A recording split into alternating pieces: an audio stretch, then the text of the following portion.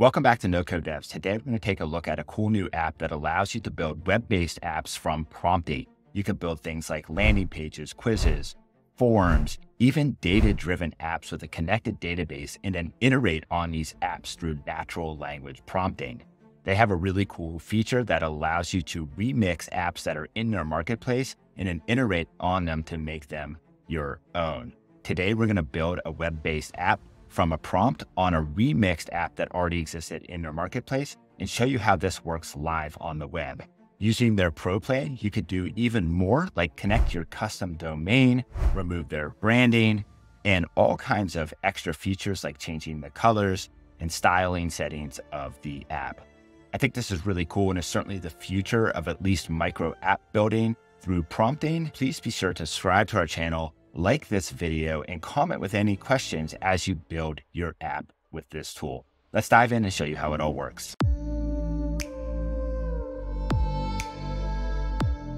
Okay, let's go ahead and get started with the tutorial. We've landed at picoapps.xyz and we've signed in and created a free account. You can create apps for free to a certain amount of prompts, and then after you've hit your prompt limit, you will be asked to upgrade to a paid account. Their pricing is quite reasonable. Their pro account starts at $29 a month, which gives you unlimited apps, unlimited visitors to your apps, including ChatGPT usage, 500 image generations per month, a custom domain, remove the branding, and you can even make your apps private. So super, super cool. Let's dive back here. And what we're going to do is create a new app using the Pico app builder. And for today's tutorial, we're going to actually remix an existing app from their marketplace, and I'll show you how that works. So when you create new app, you have some choices here. You can make a standard Pico app, you can make a MetaGTP app, a chatbot, or a backend, but we'll go ahead and choose standard. Once you choose standard, you can see there's all these different templates here that you're able to remix, but you can also build a app from a prompt from scratch. I've done this a couple times. It actually works really great. But to show you the power of Pico, I'm going to remix one of the apps that's already on the marketplace. As you'll see, they have a ChatGPT API, a Stable Diffusion, image generation API. You can even email yourself using their API, which is useful if you're have a form on your app and you want to get the form responses to your email. But let's go ahead and try this. Let's use this story generator template, and we're going to go ahead and click remix. I really like how you can remix apps. It's super cool. It makes it feel like it's a community of people building different things. But let's go ahead and see what happens here when we remix this app. So we can see that this is the basic version of the app. We can preview it in desktop or mobile. We can take a look at all the code behind the app. There's some other features here that are pretty cool. You can see the history of the app. Of course, the only history that we have here is that it was remixed from this URL. But as we prompt this, you will see that we can see our version history. We can also check out our app live here on the web. If we go ahead and click this URL, we can see our app here, and we can even generate a story. We'll test that in a minute to make sure everything works, but I want to show you how you can make some basic changes to more advanced things if you would like. So let's go back here, and let's just say that we want to change the color scheme of this app. They have some really nice features. So you can go into style, and you can easily choose some of these pre-selected fonts or even a color palette. So let's just click on this color palette here.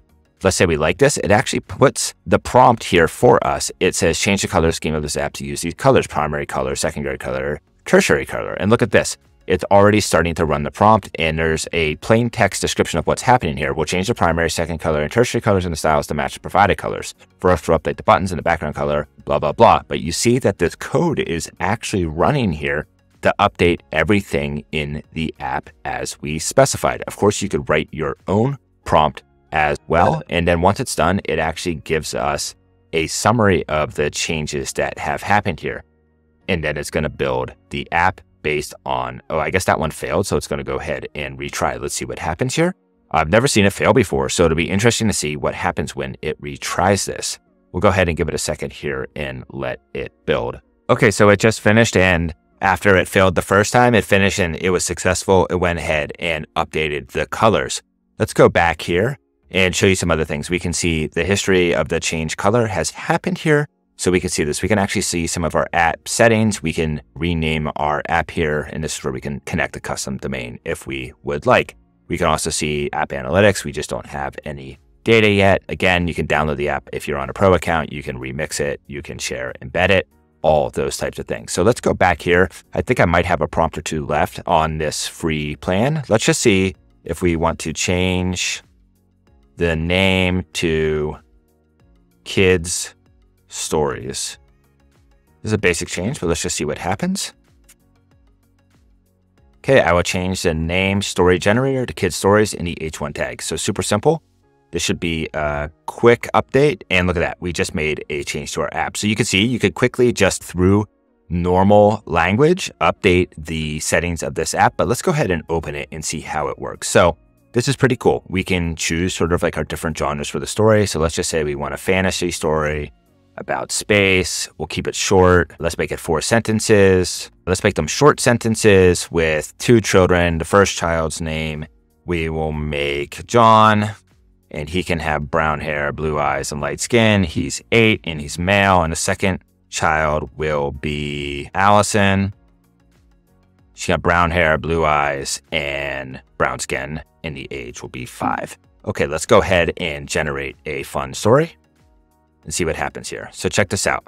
It's actually generating the story in real time here as we specified through our form that was built in the app. And it's even including images here of the family for the story. So you can copy the story, you can reset the story.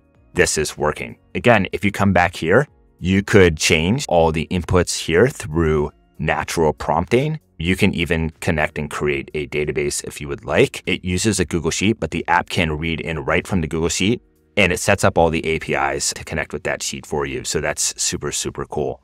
There are a ton of possibilities here. If we go back and we go to the web app, you'll see all these different apps that are in the marketplace to give you inspiration. So like an emoji generator, a slot machine, a welcome message chatbot, a breakout game, feedback forms, image generator bot, screenshot styler, story generator, which we just did, coming soon page.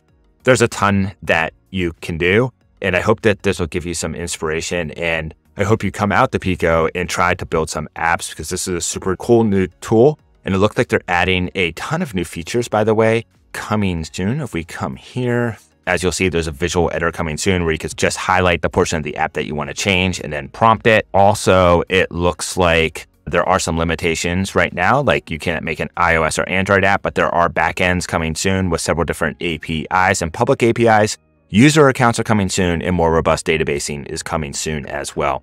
So super excited about this tool. I think this is probably the future of certainly micro app development. Let us know in the comments what you think of this app. I hope you give it a try, and thank you for being a member of No Code Devs. If you like this video, be sure to like it, subscribe, and ask any questions in the comments. Thanks so much.